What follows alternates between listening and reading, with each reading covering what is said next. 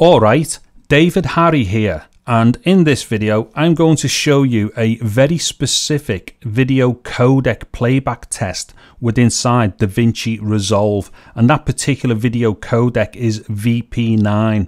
Now the thing is, I didn't actually think that Resolve could see VP9 properly, let alone handle it as well as it does, and it handles it amazingly well. So hopefully this particular example and test here will be useful for other people who are thinking about using VP9 based source footage. I'll also explain what I had to do to the footage to get it to go into Resolve as well. Anyway, just a couple of things about the setup here.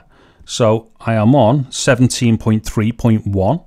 Also, as far as the project is concerned, I'm in 4K UHD, 59.94 frames per second, basically 4K 60.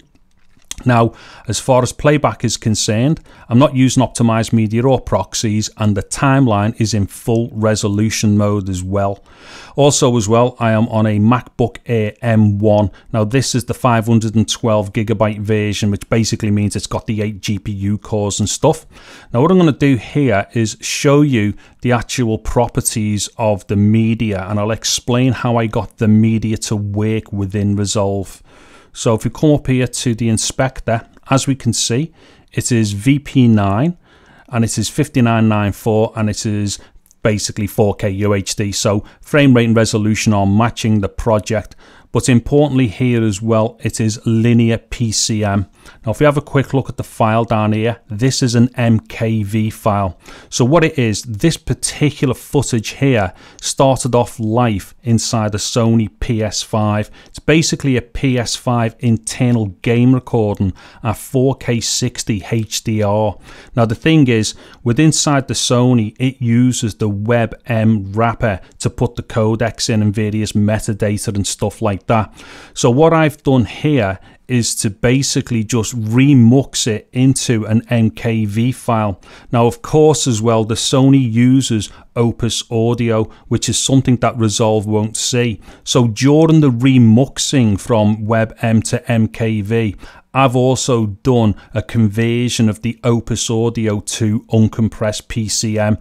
Now during that particular conversion, despite the fact that it is a transcode, there's no audible loss of quality because we're going from a lesser format to a higher format with the audio.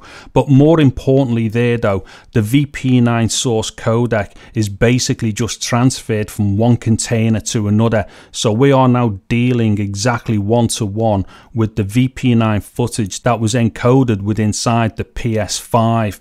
So like I say, basically that's how you prepare footage to bring it into DaVinci Resolve.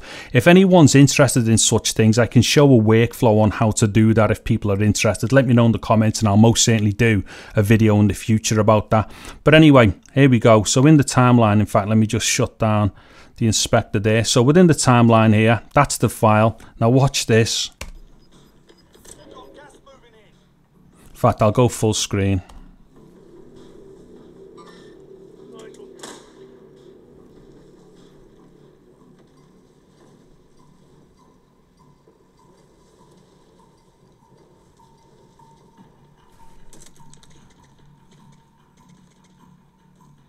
We're not all here.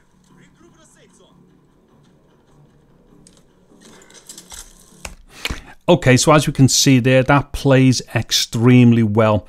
There is still maybe the odd little frame that goes a bit weird, and then when you kind of like go into full screen, that, you know, backwards and forwards, it kind of just does drop a couple of frames here and there.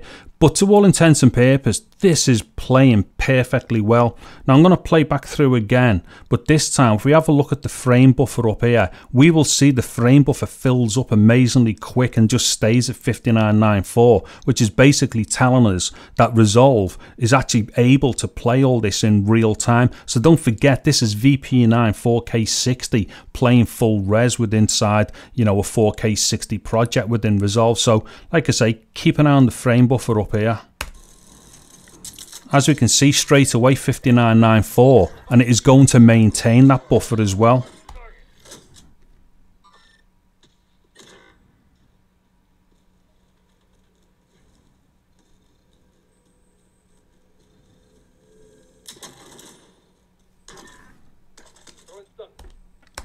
Okay, so as we can see there, that is just playing so well. It is unbelievable. Now, as far as scrubbing and stuff is concerned, it kind of is what it is. It is what you would expect with the differences between inter and interframe codecs and stuff like that. Also, you can nudge very easily with it.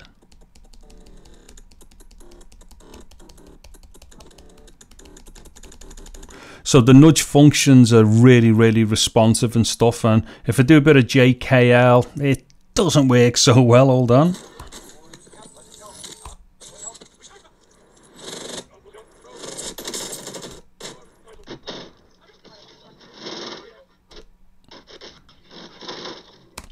Okay, so the JKL, it's kind of usable maybe, but again, it's that difference between using inter and interframe codecs as far as transport functions are concerned and stuff like that.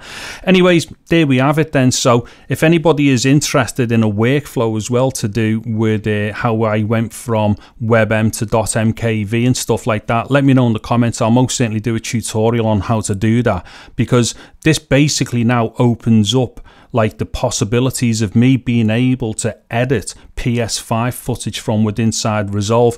And more than that, as we can see here, or as you may have noticed, that washed out look within the footage, this is HDR footage that I'm dealing with here.